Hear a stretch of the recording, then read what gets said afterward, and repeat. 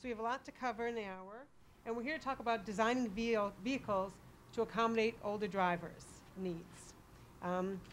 We have Michelle Chaka from Ford. She's been with Ford for 18 years, and she has a BS and an MS in automotive systems engineering, and she focuses on advanced rulemaking and strategy, but she has worked on vehicle safety, vehicle crash safety for many years. Scott Schmidt is with the Alliance of Automobile Manufacturers. He's a senior director, and he's responsible for vehicle safety and regulatory affairs. He coordinates the activities related to vehicle safety performance, driver distraction, and many other things. And Scott has a BS from mechanical engineering. And they are both here to talk about accommodating drivers' needs with vehicle designs. So I'll turn it over to them. Okay, well, I will appreciate the opportunity. Let me just kind of do quickly. I heard a new term. Maybe it's because I'm not in this field quite as much. The silver tsunami.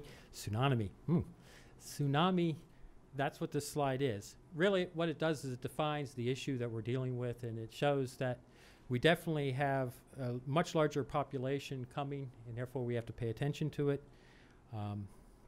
Yep, wrong way.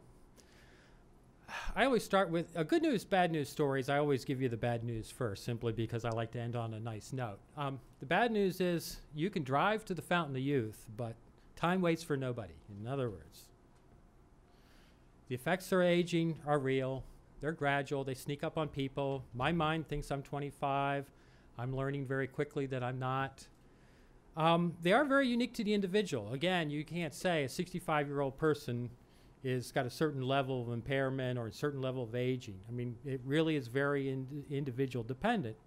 However, as a whole, there are certain types of physical and cognitive degradations that are consistently associated with aging. And as a result, vehicle manufacturers and the whole vehicle safety community have to take these into account.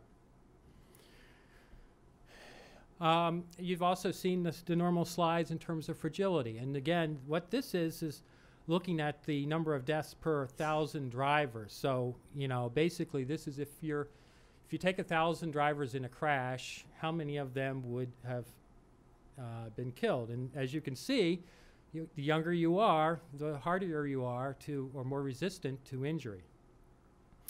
So what do we do about this stuff? Well, starting with the good news.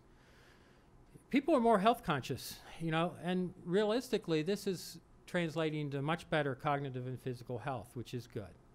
Roads are becoming safer. We're having a lot more, as you noticed, about the federal highway and their design guidance, doing roundabouts. You know, it's much more targeted to the kind of crashes that older folks get into, and to try to provide those countermeasures.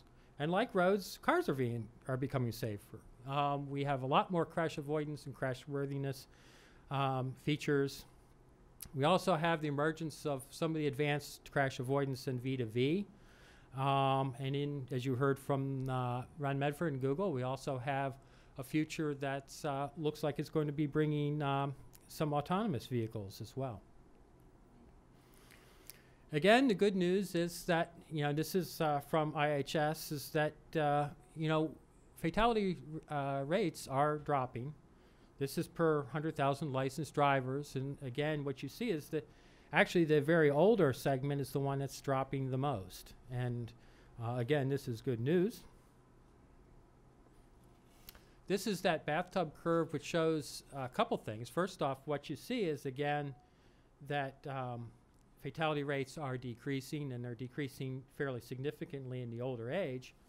But it also shows that on a VMT, vehicle miles traveled basis, that again, you see young drivers being very risky, and obviously the middle-aged drivers are the ones that have the best record. And then as you get out there, your risk on a vehicle mile driven goes up. Now, this is one of the key matrices that I use.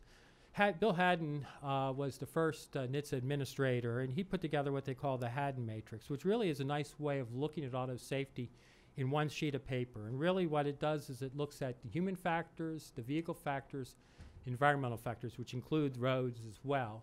And it looks at it from a pre-crash, crash, and post-crash. And again, you know, while these are individual cells or matrix elements, they do have a lot of carryover. For example, vehicle construction and road construction have a lot of compatibilities. But for the most part, what I will try to do is cover at least the human factors and the vehicle factors. I will leave the environmental factors for another presentation in the future. So looking at the pre-crash for the human factors, we have age-related performance, alcohol, medication impairments, speed and risk-taking, restraint use, distractions, your experience, and how you are being retrained, and even your exposure in terms of your VMT, how much you drive, and day versus night driving. So when we talk about age-related performance, again, you have reductions in your perception, visual acuity tends to deteriorate. You sometimes have hearing issues. Often there's cognitive declines, which impact working memory, selective attention, etc. And you also have the restricted range of motion, which often can manifest itself in mirror checking, looking over your shoulder to check your blind spot, or even simple things like getting to the seatbelts. Oftentimes we'll hear, why aren't you using a seatbelt? Well, I can't really reach it. So these are some of the age-related performance aspects that provide the challenges the vehicle manufacturers have to deal with. With respect to alcohol and medications, this is a bit of a mixed bag. Alcohol is a bit of a good news. In other words, that you see alcohol involvement decrease significantly with age. So older is wiser in this area. But one of the problems we have with the older generation is as they are aging, they're picking up a lot more medications. And so obviously, medications have side effects. They have, especially when mixed with alcohol. And so that's one of the emerging issues that people are spending a lot of time trying to understand. And it's not the kind of thing that you can necessarily measure on a breath alcohol detector. So it's something that the caregivers and the aging people need to have some awareness of. It's also not something the vehicle manufacturers can necessarily directly compensate for. When we talk about risk-taking, again, this is an area where older is wiser. Generally, the old folks are much safer in the level of speeding and risk-taking. Restraint use. While it's not perfect, I would say that the statistics do show that older drivers, even though some of them really didn't start driving using safety belts, for the most part, their use is higher than the general population. However, further improvements should and can be pursued. Vehicle manufacturers have and are currently voluntarily providing more effective belt reminding systems. Some of them are a lot more intrusive. And they've also worked a lot to try to increase the ease of use of seatbelt systems, belts on the seat instead of way back there so they can get to them easier.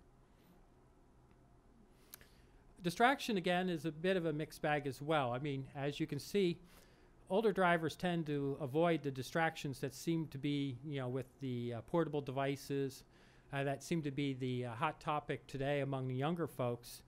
However, you know, they do tend to get confused about things. And so, again, one of the positive related trends is that a lot of manufacturers are making user configurable displays. And that allows them to have a display that maybe shows all the various engine operating features for the younger folks who really care about RPMs and all that stuff. And yet at the same time, you can have a much basic, much simpler display which has your speed, fuel, and therefore is a lot easier and to comprehend and doesn't lead to confusion. So it's one area where vehicle manufacturers are trying to make things simpler. The other thing with the human factors is experience and training. And again, we know that experience works well because you have a consistent downturn or reduction in fatality risk as you get into your 40s and 50s. So the longer you're driving, the more you have that fine-tune your abilities. But at some point, you see that starting to come back up. And so there are some programs out there that are developed to try to help retrain some of the older drivers to understand some of their limitations and maybe take strategies. I mean, maybe you think to yourself, do I really need to make that left turn? Why don't I make a couple rights? Or I can go around and do a right. There's some ways in which you can try to address some of the most confusing routes. And for the most part, a lot of the older folks do encompass that naturally. They avoid high-speed, confusing roads that they don't feel comfortable on. The other thing that older folks tend to do well is they limit themselves. Again, as you notice in these graphs, the numbers of licensed drivers decrease, but that's also, the whole idea is they also reduce their miles of travel. And maybe even just as important is they also really focus on reducing their time of day. If you notice here that for the 65 and the 75 plus, they really stop driving when it gets dark. And I've noticed that with my own parents and my mother-in-law as well. And that's a very good strategy. Again, sometimes it requires some adjustments. As our family, have made all our family events earlier in the day so that she can get back home. Okay. As part of the human factors, there's the crash and post-crash. And actually, one of the things I just saw, and this slide probably has a little bit of a difference, is in the post-crash, I probably would talk about that in terms of the frailty, because again, that really talks about how well you recover from your injury after the crash. The crash is, what is your injury tolerance? One of the things when we do our vehicle design, we actually have different injury assessment values for gender and size. So it's not just age, but we have small female, mid male, large male. If you'll notice that for the gender and size differences, really it seems that it's the chest deflection and the neck measurements that seem to be the most sensitive. As you can see, the smaller numbers mean that you're allowed less deflection, which means I would call it maybe a more stringent requirement. Now, when we talk about fragility, again, this is very similar to what you've seen in many other presentations. We have reduced bone density, osteoporosis. We have structural changes to the geometry of rib cage, where the ribs actually are changed from like 50 to 70 degrees down. There's body mass index. There's also your muscle tone. Muscles carry load. So the better your muscle tone, you can carry more injury tolerance, and also joint arthritis or some things. Now, to get to the vehicle factors, pre-crash is primarily active safety. We have some ITS safety information which is coming on, and also some of the autonomous. So this is an area that's exploding in potential. I mean, in the past, in the past we had lighting, visibility, braking, and all the normal crash avoidance technologies. Now, with the addition of faster microprocessors, we are now pretty much designing vehicles with some sensors, laser, radar, etc., to do some pretty exciting things. One of the first technologies that came out was ABS, and I guess that was in the early to mid 80s, which really controlled wheel slip to try to keep the driver in control. And the systems worked well, although they didn't quite have as much benefit as the experts actually felt they would. And there's a number of reasons for that had nothing to do with the actual system itself. However, once you have ABS on your vehicle, the addition of some yaw sensors and some controllers allows you to put what we call electronic stability control, which really helps individually brake wheels to provide a restoring torque on the vehicle, or restoring yaw, that keeps the vehicle from spinning out. This technology has turned out to be quite phenomenal in terms of its benefits. In 2010, IHS did analysis, and they reported 20% reduction in multiple vehicle crashes and 49% reduction in single vehicle crashes. Now, it was also mentioned that this is mandated as of, I think, all vehicles by 2012. However, if you've got teenage sons, teenage daughters, you're getting them used cars, this is a technology I would consider trying to see whether they can get on their vehicle. Not to mention for the older folks too. And in a lot of these cases, what's good for the kids is also good for the older folks. The other thing that's becoming a lot more, well, it's part of rulemaking that will be required, but even in anticipation, or not even anticipation, before the rulemaking, a lot of manufacturers have been putting backup cameras. And again, this allows the older folks to get a much clearer view of the vehicle around them, especially the back, without having to crane their neck, which they may be more reluctant to do. In the future, it's expected that camera use may get more frequent and will supplement your conventional side and rear view mirrors. And there's even some rulemaking in Europe to consider trying to make it so you had a camera only. And the advantages there is you can change the field of view and play with some of those things to get you much better vision. The other technology that's out there is an adaptive headlamps, which are used to sort of adjust their direction and intensity to provide better illumination in curves, turns, and hills. And again, the whole idea of this is to provide better illumination of the road without providing glare to the oncoming traffic. Unfortunately, a lot of these advanced features that you see in Europe on this are not allowed in the US because of some limitations in 108.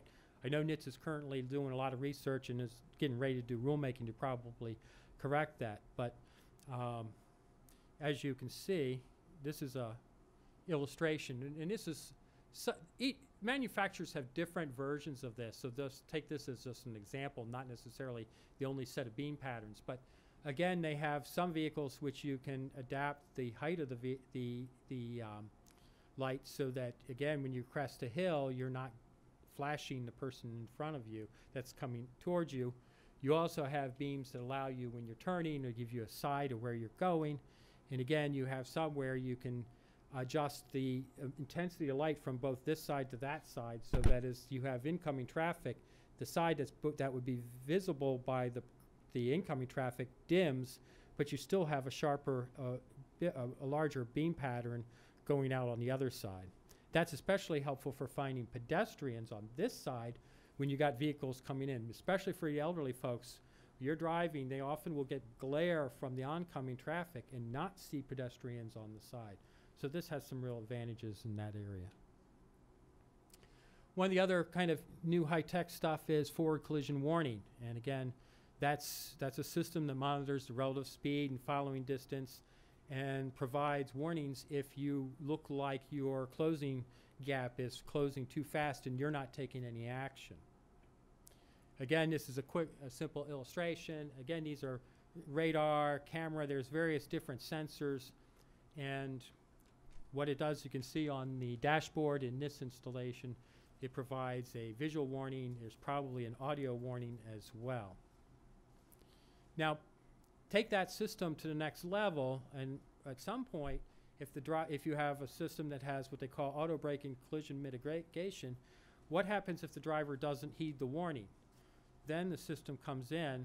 As you can see here, you have, a danger of a collision, you get warning and brake assist. That brake assist may be a case where if you're on the brakes, it gives you harder braking to help you stop faster, because a lot of people don't use all their brakes for whatever reason. And then when you get to what the system figures is a higher level of or danger of collision, then you get automatic braking in a first stage. That's a certain level. And then when it gets very close to a real collision, then you get a sharper brake. Now, again, there's different flavors, so take this as just an example. Each manufacturer is obviously trying to tweak and come up with the next best way of doing it. So they don't all exactly work this way, but this is pretty illustrative. We also have lane departure warning and keeping assist. And again, this is, you do a warning, and then there are some systems that actually provide some lane keeping assistance. And again, if you're sitting there driving and the vehicle is monitoring the lane and you are drifting out of the lane, it will give you a warning. And if you have lane assist as you drift, it will provide a very gentle correcting torque that will bring you back in. Now, you can easily override this torque. This is not like the vehicle takes the wheel and says, no, you're going back in your lane. It just gently tries to drift you back in. Now, obviously, if you want to go out of that lane and you were intending to do that, you just steer through it. One of the key things for infrastructure guys, because we had a presentation there, is This requires, a lot of the systems require pretty good lane markings. And so that's a key element for if you can, as part of your road systems, do a good job of maintaining sharp and well-defined road systems, these systems will work quite well. The problem is when you don't have good lanes, good roads, lane markings. We also have technologies, blind spot detection. Again, when you're an older person, you're not necessarily checking your blind spot as much as you should. They have these systems that are designed that have the sensors that will detect a vehicle there. And as you want to turn into that lane, if that vehicle's there, it'll give you a warning. The other thing, and this is not just for older folks, again, a lot of these work for everything, there's driver attention monitoring, and this is really a very broad topic. There's some that are distractions, and there's very, very many different flavors of these systems being developed. But really the idea is that for this one, driver fatigue, it's the kind of thing that builds up, and you're not necessarily suddenly realize, oh, I'm tired, I'm falling asleep, you know.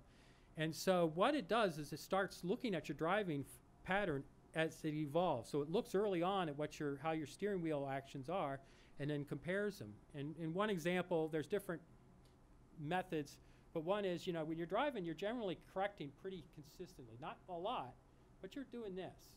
Well, what happens when you get drowsy? You start kind of doing nothing. And then as you go out of your lane, you go, oh, and you correct. So you have a period of sort of no steering wheel movement and then a jerk. Well, that's a signature that these systems can look at. And as obviously when those gaps get longer and the jerks get sharper, that tells you you're getting more and more fatigue. And it gives you various warnings. Again, unfortunately, this one, it will give you a warning, but it can't pull over and kick you out of the car. you have to heed the warning. Now, getting to the horizon, one of the key things that NHTSA and Federal Highway and all have been working on is ITS, Intelligent Transportation Systems. And again, this is V2V, vehicle-to-vehicle communications, and vehicle-to-infrastructure. And as you notice from this illustration, you have a vehicle that's spinning out because it's hit ice or this one looks like it hit oil. And what it's doing is it's communicating to the vehicles behind it that there's something going on, and that allows those vehicles to take actions. Now, one of the things I talked about earlier was, for example, forward collision warning and some of those things, they have sensors. However, if you can use the ITS information, you can make those systems a lot better because then you have additional information directly from the vehicle in front of you. You're not having to measure it. Likewise, when you can have vehicle to infrastructure, you can look at signal timing, you can start anticipating, and there's some real safety benefits in terms of intersection related stuff. Again, NHTSA is in the process. I think they have an AM/PM that's been out. I think they're putting their proposal out later this year, I think, isn't it? So now we get back to, you saw this slide earlier. I was like, he stole my slide. The Google car is nothing new in concept. We've been trying to get there forever. I mean, this is from, you know, way back when. However, just like man evolved, so will autonomous driving. We have, right at this point, we have sort of, there's some discussion about what exactly level 1, 2, 3, and 4, 5 is, but largely what you see is as you go up in automation, the driver task goes down. And of course, there's a lot of human factors issues with systems that take control, and then if you have a malfunction, you have to give it back. Well, what if the driver's not ready to get it back? How do you have forced takeover? So, you know, as much as I think the Google car really has pushed the envelope and really has stimulated a lot of the innovation even among our members, because they're all working on exactly the same stuff, and I think there's going to be a lot of great stuff coming out of it. There are still some technical, some human factors, and even a lot of legal issues with trying to get to that last point, or those last two, the level 4 and level 5. So it's on the horizon, it's coming, but you know, it'll take a little while. And again, everybody's got their own guess as to what year this will come out. And I think if you talk to some some manufacturers or some firms, they might give you, dates that are earlier than later. But again, just like evolution, it's probably going to be a steady path to that goal. One of the problems we have is trying to have acceptance on the technology by the elderly population. As you know, they're the type of people, and I know I am, and you try something, if it's not bone simple and it doesn't work the first time, you get frustrated with it and you throw it away. So one of the key challenges to our members is to really, really take this technology and simplify it. Make those interfaces very stable, make it so that it works easy, it's intuitive. And so that's going to be one of the key challenges for our members as they move these technologies forward. And that will be the key to getting them fully accepted by the elderly so they don't just turn them off.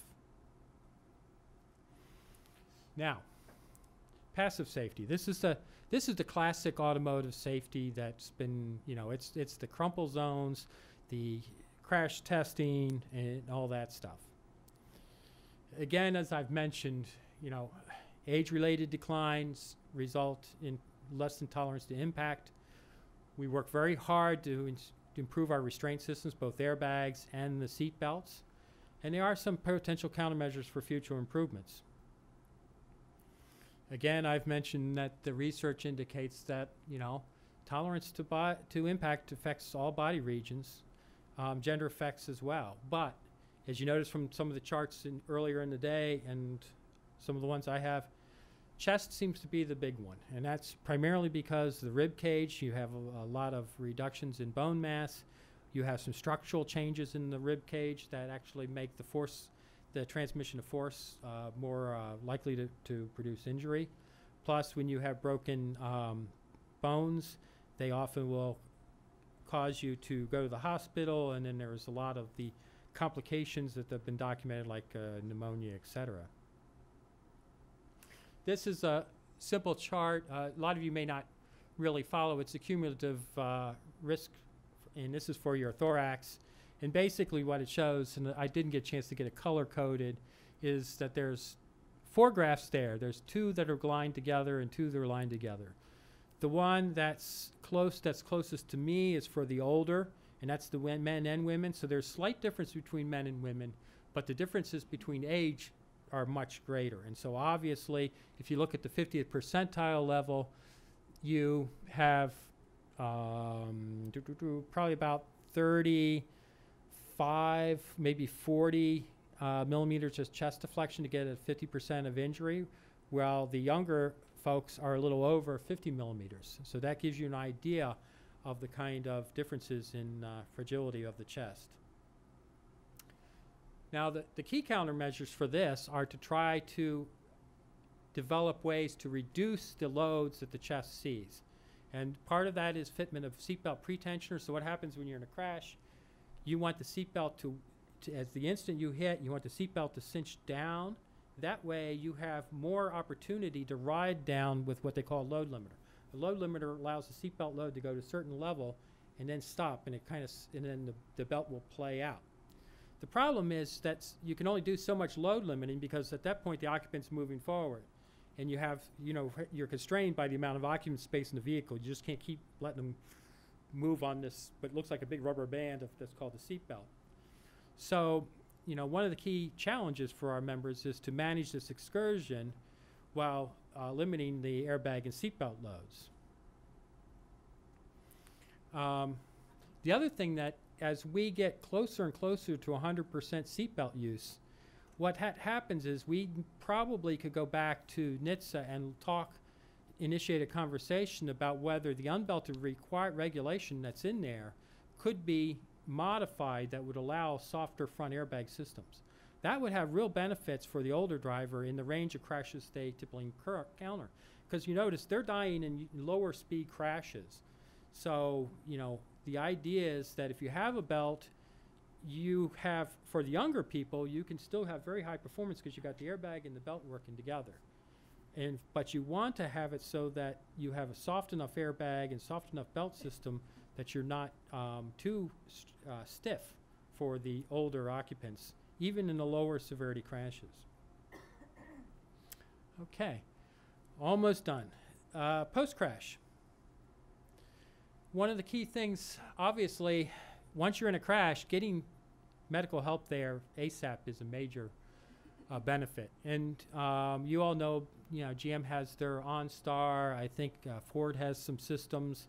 I'm not sure the exact name, but they have, and there's other manufacturers have like eCall. There are vehicles out there that are designed to have automatic crash notification. And they have different levels of sophistication. And unfortunately, this is one where it's tying vehicle technology to the infrastructure. So, for example, if you're in a major metropolitan area, there's a good chance that your 911 is very sophisticated, and if you have a vehicle that's sophisticated, it can tell you, I crashed, where I am. Oh, by the way, here's the change in velocity or the severity of the crash, the direction of the crash. That can go to the what they call like a receiving center, and that information can filter down to the various people who are part of that life-saving chain. Now, if you're out of that area, chances are you're probably only going to get a 911 call, maybe some vehicle location, which is still very beneficial. So one of the challenges as we move forward is to try to work on these systems to try to get them both from an infrastructure standpoint and a vehicle standpoint. And that's it. I guess we'll do the next one, then do questions.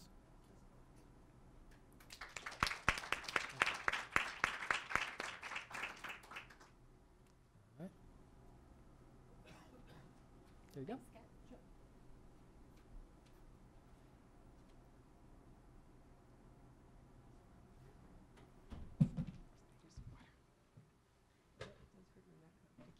That's all right. Okay.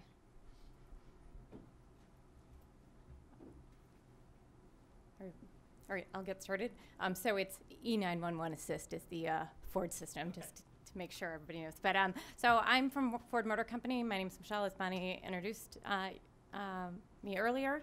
I'm here to talk about what Ford does and how we design vehicles with the aging in mind.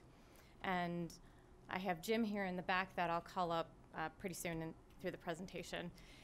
But let me start by talking about Henry Ford. So in 1903, Henry Ford, with $28,000 in cash, started Ford Motor Company. And he did this, his vision was to open the highways to all mankind. And he wanted to do this because he knew there would be a tremendous opportunity if giving people mobility. And so today at Ford, we're focused on creating a strong business, building great products that contribute to a better world.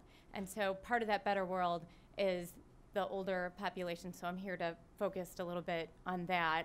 And so Ford Motor Company, as a global automotive leader, we manufacture and distribute vehicles on 6 different continents across the world. And we do this, and in order to develop great products, we do this by our foundation, our brand pillars. This is what we have bedrocked into how we design and release our vehicles through quality, green, safe, and smart. These are our pillars that we benchmark ourselves against. They're things that customers care about. I am the manager of the Automotive Safety Office at Ford Motor Company. And as Bonnie mentioned, I've worked in safety for 18 years. And so for me, when I come into work every day, this isn't a job, this is a passion to me. I love it, I love my job, I love coming to work. It's really what I care about. I spend a lot of time thinking about it, and so hopefully Bonnie would probably have to kick me out because I could probably be here all day talking about it. So it really is something I care deeply about, and I'm excited to share some of those things with you and how we do things and focused on the older drivers. And so I think we've seen a couple different ways to look at this chart, but the aging population is really the growth demographic, and Scott has taken through, and several other people, that they really are at higher risk when they do get an injury. So I'm going to tell you how we're designing cars with that in mind. And so it really starts by research. So even coming to this conference and the things that I've heard today, taking that back, understanding the things that I've learned, it's what Ford Motor Company is doing, the different research that we do. Jim's going to come up here in a second. We're going to talk about our age soup that we developed and how we use that when we're designing our interfaces and really helping people understand the challenges we have with older drivers.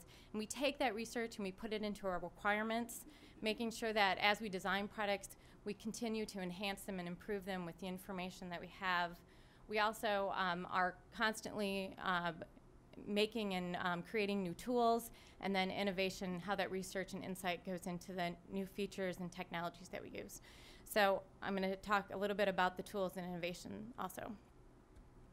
And so I'm going to start with some of the biomechanic research that Ford Motor Company is doing. And we heard a little bit about that today. As we age, our bone density changes, our geometry changes.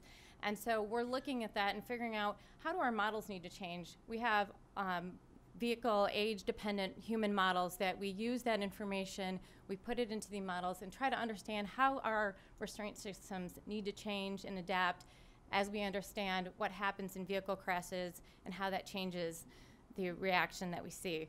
We also are looking at advanced sensors, so understanding who's driving, who the occupant is, you know, what characteristics they have, and how we can better design our restraint systems to really tailor it to the person that's in the vehicle. We also are looking at crash data trends, and Scott touched a little bit about that as older people, the older population has a higher injury risk. And when you look at those crash trend data and you look at them even further, what you find is that people over 75 have even a higher risk of incidents happening in the field, and even more in the second row seat. And so one of the things we did as we learned and tried to figure out what we can do with that is we designed our inflatable seatbelt. It was first launched on the 2011 Explorer, and we're now implementing across our fleet as we design new vehicles. And what this does is it really disperses the energy across the chest, and so it really manages the energy 5 times more than a traditional seatbelt. And so somebody that is vulnerable to chest deflection or chest or rib cracks, this is really something that is helpful for all occupants, but particularly those that can be vulnerable to chest injuries. Not only since we've had it in the field, we've gotten feedback that people actually, because it is padded in the seatbelt, people do find it to be pretty comfortable. I don't have any popcorn, but I do have films, several of them. And so what other kind of research are we doing? So we talked a little bit about the biomedical research that we're doing to understand bone density and geometry and how we're bringing that into our models so we can better design our restraints. But we also, and Scott also touched on this, but how do we design our vehicles? The thing that people touch and see and use every day when they drive. And so when we do studies across the population, and so we design our vehicles for everyone that drives them or rides in them. But it's really important to make sure that we include the older population demographic when we're doing this. We really learn a lot from them. So looking at things like glare, how much does your IP reflect onto your windshield? How can you change the design of that IP, the curvature, to mitigate that glare? Reach, you know, where is the radio located? How can you open the center console to reach your tissues? People who have less mobility, we learn a lot about setting up our requirements to make sure that we put them in places that are good for people to actually reach. And efforts, how much does it take to open a door? Legibility, what kind of font should we use? What color should the font be? What would the contrast be? How big should it be? A lot of these things we are really getting insight from older drivers. How easy to use, and I don't just mean like, can you push the button? But when you push the button, do you know what to do next? And those things are really, really, really important. And so with that, I'll have Jim come up to the front. And so we can all thank Jim. I was begging several people to do this. So this is our Ford, what we call our Ford third age suit. And so looking at the third age, and so Jim, how many years do you think that feels like? I mean, because you're like, what, 25? Exactly. I'm Yes. 54 years old, and I think it's added 20, 30 years. Yeah, well, all I know is when I was standing out there before we were coming in, Jim's like, can you get me a drink? And I'm like, yeah, I think they have stuff down there. And he goes, would you go get a drink for your grandpa? And I was like, oh, you're right. I'm like, would you like me to go get it for you? He was standing here and didn't want to walk down to the cafeteria to get his drink. But basically, we use this as an empathy tool, and it really is. So Jim, how does it feel? I think what I found, this is the first time I've put the suit on. I've worked with it before I do communications for Ford. But I think it's just the mobility of actually walking, the weight of it. I have a weight on my foot,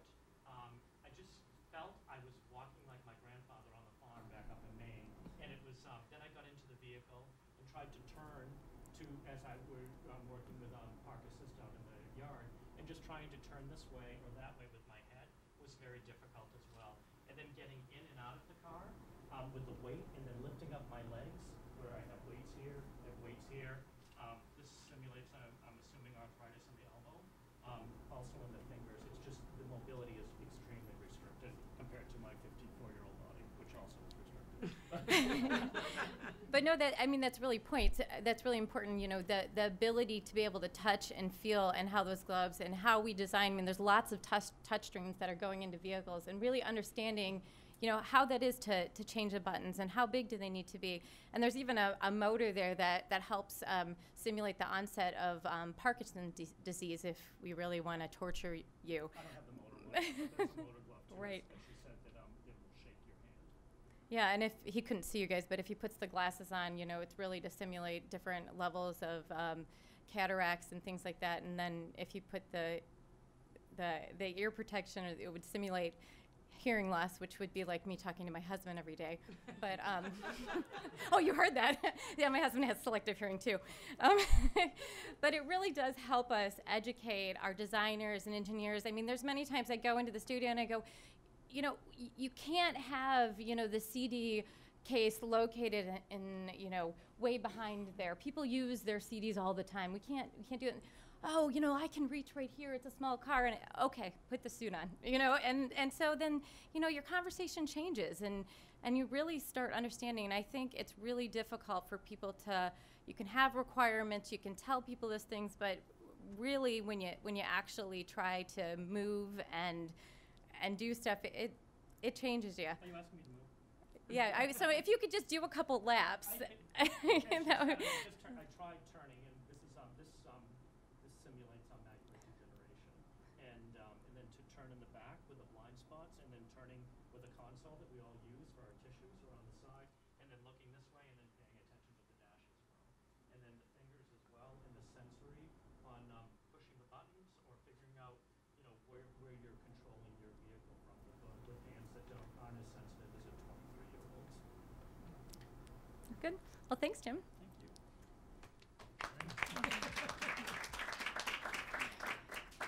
So we looked at the suit, and so what kind of things have come out of the suit? And I talked a bit about our touchscreen controls. We just released a new Gen 3 screen where we've really made some changes and done some different things because of that age suit.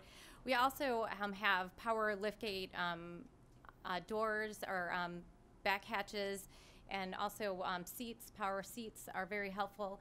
But these are things that, and Scott touched on this too, a lot of times we learn from maybe the older or aging population, but they really help everyone else. And the 360-degree exterior handle is one of those things. And I'm a mom, and there's many times that I've come out of the grocery store with, you know, one kid in hand, the other kid around my leg, and a bag of groceries, and I'm trying to open the door. And so, you know, I really understand how something as simple as a 360-degree handle, meaning that, you know, it really hurts to lift up if you have arthritis. And so just being able to come at that at any angle, depending on how much mobility you have, is important. And how many of you guys have been driving around and see someone with their cap fuel just falling open? And so, yes, the easy fuel is really great if you have issues with dexterity and ability for your wrist to move. But believe me, everyone needs this fuelless cap fill, especially me.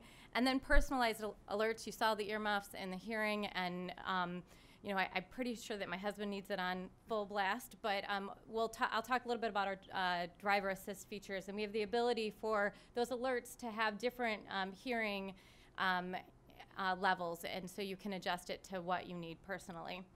And so this is an example of our 2015 Taurus and some of the driver assist technologies on it. I'm not going to go through all of these, but I'm going to highlight a couple that I really think have the ability to really support older drivers. And so this is the collision warning with brake support. And what this does is it's a radar system that if it detects that a collision is near, it will provide the driver with an audible alert and a visual alert, and it begins to charge the brakes, which are really important, because if somebody doesn't have the ability to move onto the brake quick enough, or a lot of times they're not pushing the brake. The brakes are charged and ready to go. Right? Hydraulics are ready. So as the brake pedal is pressed even gently, it brings the vehicle to a stop. And of course, I have a video. Enabled collision warning with brake support is designed to alert you within a quarter second through the heads-up display on your windshield if sensors detect a potential frontal collision. If you don't react and an imminent collision is detected, the brakes will pre-charge and increase brake assist sensitivity to provide full responsiveness, helping keep you and your passengers safe. I'm pretty sure that I would sound that good when I was explaining if I would have that music like in the background, but I don't know. Okay, so blind spot detection, and you guys saw Jim, like he was really struggling to move his neck. And so I think this is a great technology because it's really not intrusive, but if someone's in your blind spot, it just shines a little light to let you know that they're there. And so it really is a support system if people are having trouble moving their neck, that they're able to see it. And then the cross traffic alert, which lets you know if somebody is in your cross traffic as you're backing up. And I have a video that does it better than me. Driver-centric technology. Taurus is designed with sophisticated, innovative features that can almost anticipate your needs. Available cross-traffic alert uses advanced radar sensors to audibly and visually alert you to vehicles approaching from up to 45 feet away while you're slowly backing out of a driveway.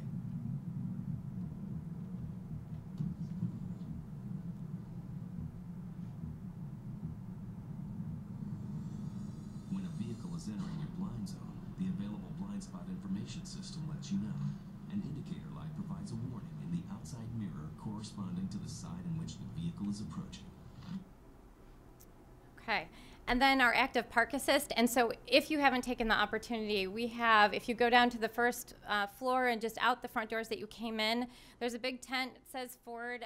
Jim's out there with another lady, Vanessa, and they have two 15 edges with this technology on. It is way cool. It's great for older drivers, but people like me that are really, really challenged with parallel parking. So I didn't grow up in a city, and every time I go to a city, like I told the people when they sent me here, I said, and Scott stayed with me, I said, we have to be in a hotel by the metro because I'm not renting a car. Because I cannot, I'm like, these Boston people will not be able to handle it if I have to parallel park somewhere. So for people like me that are absolutely challenged, this is a great technology. I am very impressed with how well it works. And the driver is still responsible for the throttle and the brake, but the car basically walks you through the steps that you need to do. You push a button, it finds the parking spot, it tells you when to shift, it tells you when to brake, it walks the driver through the entire process, and it's really great. And the new Edge actually also has the perpendicular park, so if you want to back up into a parking space, which is great as well. So make sure that you get an opportunity to try it out. I think they're going to have the reception down there, and so they are down there. So I have a video, of course. Hit the button. So literally touch the button. That's right. Now follow the directions. Going forward. That's interesting. It's not showing in a camera. How's it work? That's right. It uses ultrasonic park sensors to detect the spot. Oh, really? That's cool. Yep, and it's faster than a camera-based system. All right. Okay. So that's how we move forward a little Yeah. bit. Keep pulling forward. Stop. Okay. Right. So now reverse, right? Yep. Okay. Here we go. No hands.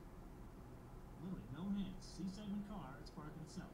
That's right. We have a clear view behind us with the rear view camera and the 8-inch touchscreen. Here we go. Here we go. Get your rear park sensor telling you how close you get. Okay. Right. And stop. Yell at me again. Let's go. Now on Here we green go. line, and our front parking sensor will help you pull forward. And I think that's an important thing that I've heard today There you go. emulated a lot is, you know, what we're showing here is our focus. You know, this isn't our Lincoln luxury vehicle, and that's our Ford Edge out there with this technology. So many of the technologies I've talked about today aren't just on our Lincolns, they're on many of our vehicles across our platform, and that's really what Ford is all about. Coming in the future, soon this year, we have our pre-collision assist with pedestrian detection. So this is building on that first technology of the radar system, of detecting a potential collision. It adds a camera. And so if the customer or if the driver doesn't actually respond to the alert, that's what the goal is to have the driver brake, have the driver respond to the alert, and the crash is imminent, we will automatically brake the vehicle. And so this is a technology that we're soon to be releasing this year. And so building on a lot of the technologies that I've talked about coming in the future, Scott mentioned it, vehicle-to-vehicle communications. Ford has a leadership position in developing many of these technologies through many of our partners across the industry. We're also working on automation and building on our driver assist technologies. I just talked about the auto braking. We have many more in the pipeline that we're working on. And both automation and communications are part of our smart mobility plan. And so I started this about Henry Ford and his vision for increasing mobility for everyone. And so that is the heart of what Ford Motor Company is about. And so we just launched 25 mobility experiments, and these really are to change the way mobility is looked at and bring it to the next level. And so I think if I obviously don't have time to talk about all 25 of these, but if I had to pick one or two, I would talk about our e-bike that we just launched in Europe, because it really builds on some of the technology I just took you through. It has an ultrasonic sensor on the e-bike, and that was the one that we used with the park assist. And so this sensor will provide a warning to the driver if a vehicle is coming up on the bike, and so it will vibrate the handlebars. It will also provide a light to the driver so they know. And it also works with an app that you can download on your iPhone, and so you can put in the directions and where you want to go, and then the bike will actually vibrate the handlebars so you know which way to turn. It will also automatically put on the turn signal for the bike. And what's really cool about the bike is it's collapsible, and so it is all about how do you combine bike with all of the rest of urban transportation. So someone can put the bike in their vehicle, go to the transit or the metro station, ride the metro in, then take the e-bike to their final destination. We also have that same bike, but done as more of a focus for commercial use, and so it fits into like our transit. So if you had somebody that was a mail carrier or a UPS type person, that they would use that then transit vehicle that the e-bike would go in, and then they would bring it into the city and then use the e-bike to get the package to its destination. And so we have all different experiments going on all over the map, trying to figure out how to better use connectivity, how to better use all of the technologies that we're developing, and how does it integrate into that larger transportation system. And so, my portion of that is looking at safety and how we can change the way the world moves, but do it in a really safe manner. So, thank you.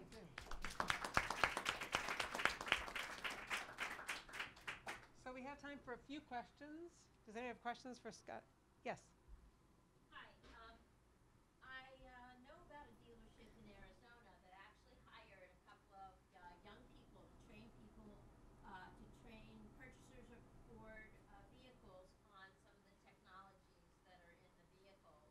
And does Ford have any plans to try to get their dealerships to educate the driving public about the technologies and how to use them? Because it's definitely unclear that older drivers are able to learn the technologies and to use them safely even after they've learned them. Yeah, so I don't know the exact answer to your question, but our dealers are the first face to our customers, and what you're talking about is really, really important. And I at Ford have been involved in developing some of the videos that you saw are available. I just got them from YouTube. They're not like some Ford secret videos that I have on my computer. They are on the web, and we did that, and you can easily get through them through all of our website, really to address some of the questions that you're talking about. And so that's, that input is the things that I can bring back. And I have full faith that we have people working on that, but I don't have the answer to your question. I'm sorry. Any other questions? Yes. For Scott, the lane assist, like lane departure assist. Yeah. I know you were saying it needs to have good markings, and a lot of times what happens, especially in our state, when we have work zones, they have to somehow get rid of the old ones, and then you end up with this mishmash of stuff. Has there ever been problems where, I don't know if it's ever been tested in areas like that, where all of a sudden it tries to keep assisting you because it's confused about where the lane is? Yeah. Yeah, I mean, I know there's various flavors of that technology, so some of those flavors may be more affected by that than others. Obviously, I typically refer to our members as in an arms race to do it better. And so I would say that there's probably some systems that do have issues there. There may be some systems that have developed some other sensors that can be more adaptive at looking at where, well, if I don't have lane sensors, lane markings, well, what else is out there to give me an indication of where I need to go? So I don't have an exact answer for you, but I do know that generally your lane markings is an issue, and you get a lot of false positives, which is like you're drifting, and the driver doesn't like to hear he's drifting when he knows he's not drifting. Right, so I wonder if people just turn it off. because That is an issue that, you know, and again, I think one of the things you noticed from the Google, he was talking about how GPS and other sensors allow that car to know its lane very well, and some of that technology might migrate into some of these sensors. So it may not necessarily be driving the car, but it's giving the driver a much better signal as to when he's in his lane and when he's out of his lane. Ellie? So in follow-up to the question about the bad lanes, can people turn off the system? There's a half a mile street that was just painted near my house. Mhm. Then people drove over the paint, so then it goes like the last 3 days.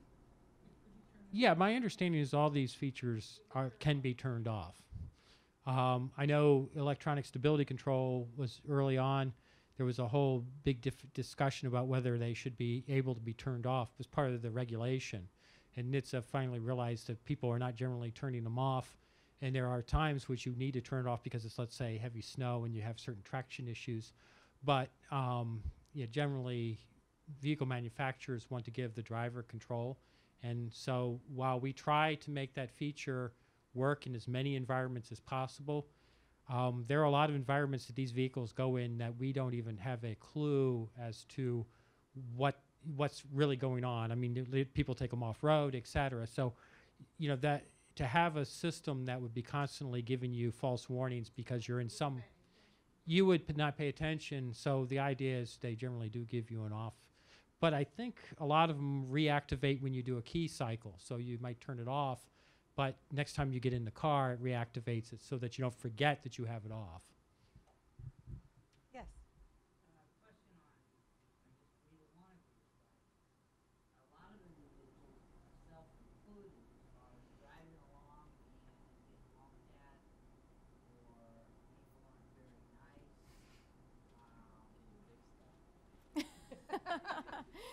Oh, believe me, I want to.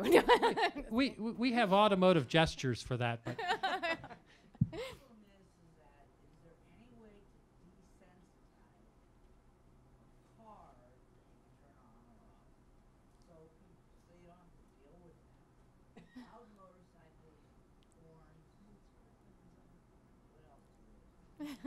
But that I was just wondering. Things I hate. I agree. I'm not aware of anything that we offer, but there's probably somebody out there that has noise-canceling headphones. Not that I would suggest you drive with them, but I would say our Lincolns are really quiet. Other questions? One last thing. I was just going to mention the flip side of what John asked is from the DOT perspective. Do you work with the DOTs to find out what our limits are? Because we don't know. Like I'm just thinking when we put in our pavement markings, we don't know what the limits of detection are, let's say, from vehicles. But it would be very interesting for us to know that so we can go back when we're putting together our minimum requirements. It would be really helpful for us to hear what cars are working on. Question. Now that you mentioned that from DOT, like why not instead of the markings, usually you have 12-foot lanes, you know what I mean? And they set a width of 12 foot that detects the marking, that will be one way. Or can they use, since it's solid like the curb, usually you have travel or curb, you have objects that are fixed on the road a lot of times. Can that be used as a reference? I'm just curious. yeah, again, that question is past above my pay grade in some respects. But as I mentioned in the other one, I know that a lot of them detect off of lane markings. I think there are other mechanisms, as you suggested, that allow you to, as a driver, to understand you're in your lane.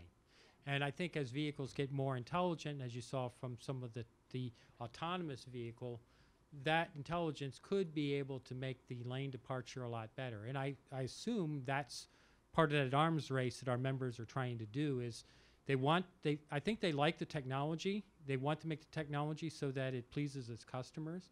And so as they add more sensors for, let's say, other things, those sensors then can be used to look at your lane.